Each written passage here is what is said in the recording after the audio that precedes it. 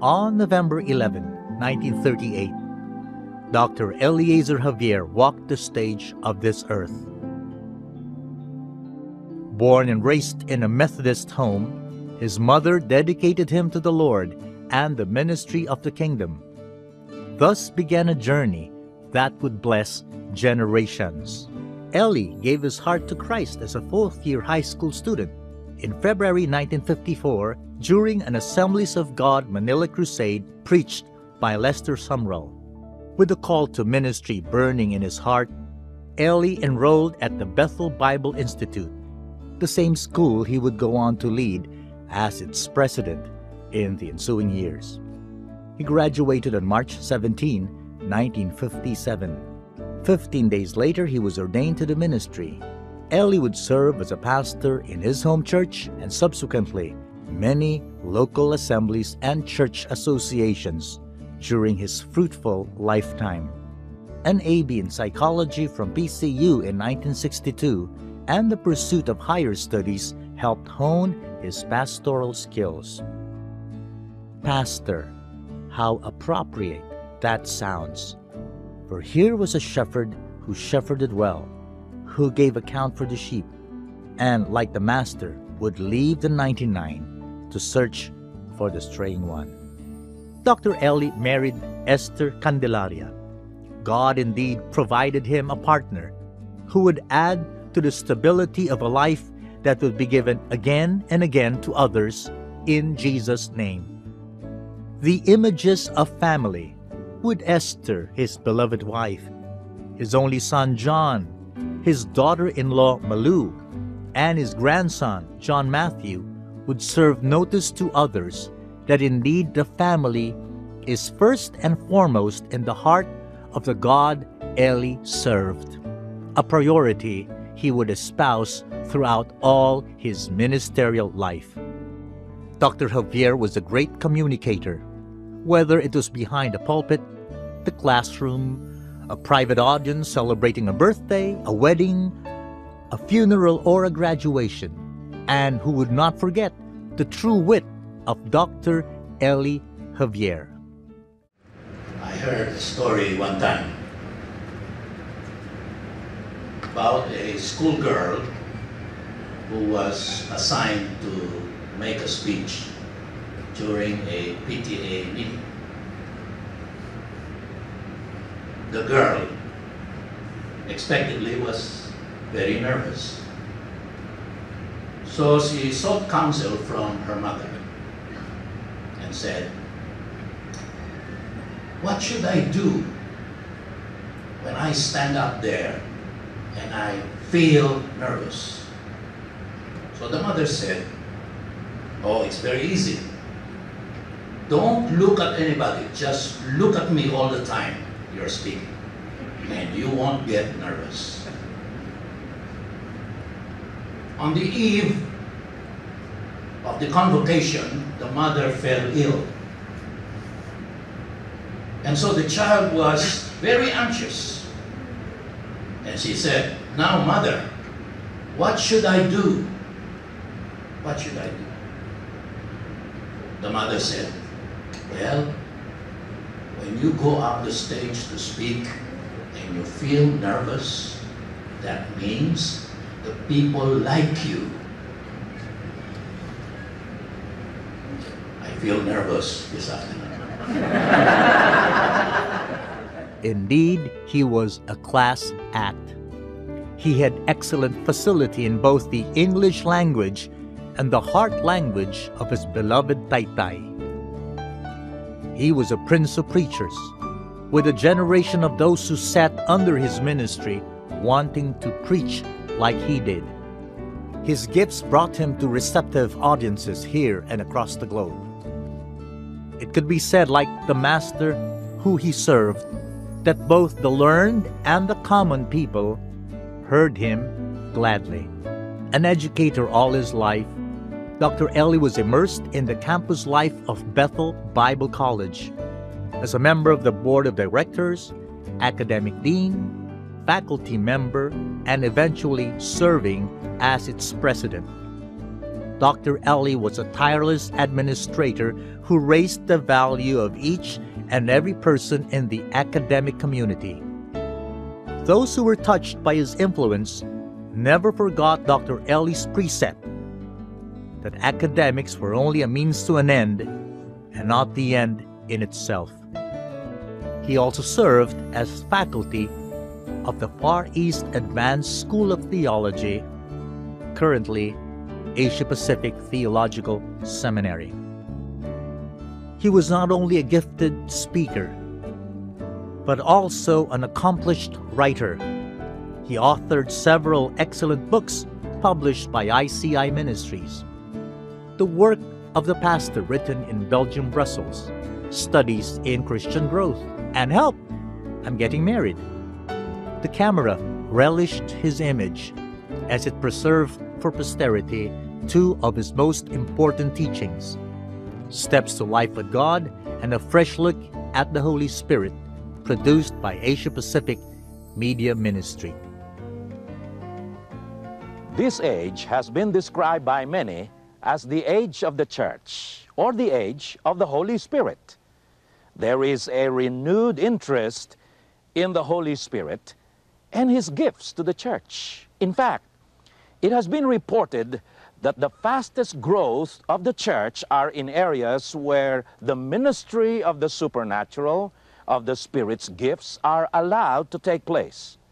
Let's walk back to the beginning of this century, when an unusual event occurred in 1901 in Kansas, USA. Several Bible school students were baptized in the Holy Spirit with the evidence of speaking in other tongues. Several years later, in 1906, in a street similar to this, called Azusa Street in California, the same Holy Spirit was outpoured among the believers who were gathered there. When I regularly go and attend a Christian church or gathering, do I become a Christian eventually? Do you visualize yourself as changing religions? That is, from your present religion, you will transfer to the Christian religion? You do not become a Christian by joining a Christian church or group. You do not become a Christian either by subscribing to a list of Christian beliefs. Neither do you become a Christian by changing religions. What does it mean then to become a Christian? Today, many generations of Assemblies of God men and women still hear His distinct voice in their memories. Dr. Eli Javier, in the field of leadership, was a first among equals. He led the Assemblies of God amidst great challenges, difficulties, and opportunities, from the Christ ambassadors to the Chi Alpha, from General Secretary to Assistant General Secretary to General Superintendent. His leadership in the Assemblies of God was marked by his passion to pursue the rule of God, knowing full well that the church was God's, not any man's. He was a man with a vision of the eternal, but whose feet were always grounded this side of eternity. He served as a bridge with the larger evangelical bodies and became an unofficial spokesman and apologist for the much ostracized Pentecostals. He gained access to the pulpits of the conciliar churches and also the evangelical churches. He was once dubbed as the Mr. Sunday School of the Philippines, not only because of the radio program, but also because of his lead participation in the Sunday school conventions in the different regions of the country. When Asian Theological Seminary was organized, he was invited to serve as a member of the board, and later on to serve as an adjunct faculty member of the seminary. He also chaired the board of the Philippine Association of Christian Education. To this end, he had a place of honor and distinction in the broad evangelical community. Towards the last years of his ministry, he spoke with a prophetic voice to the 21st century Filipino Pentecostal Church.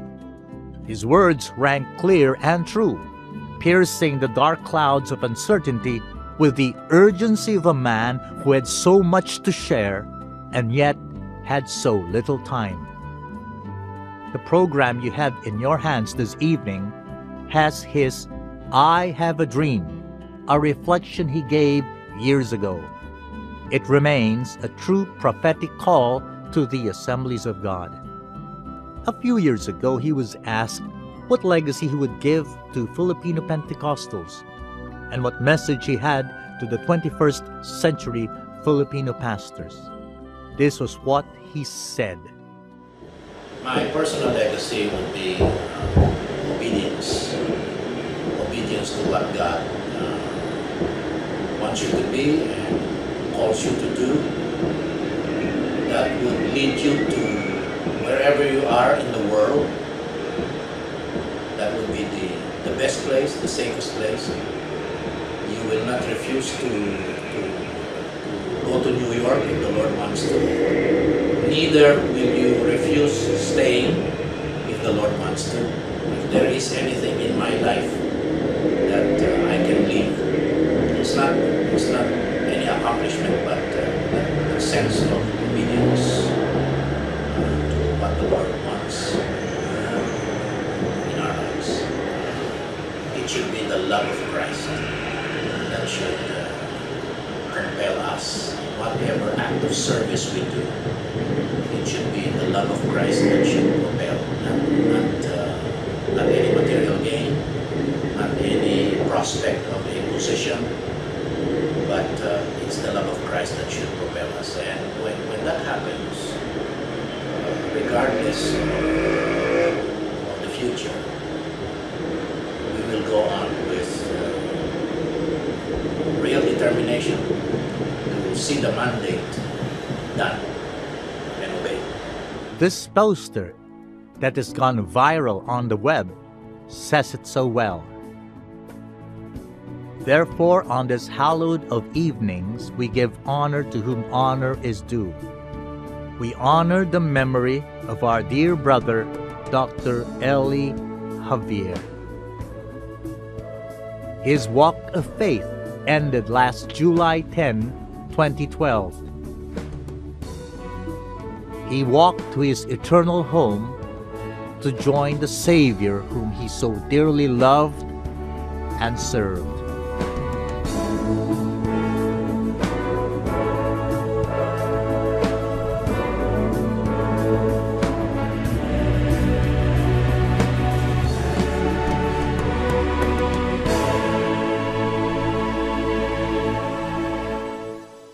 Sulit ang magtapat sa Panginoon.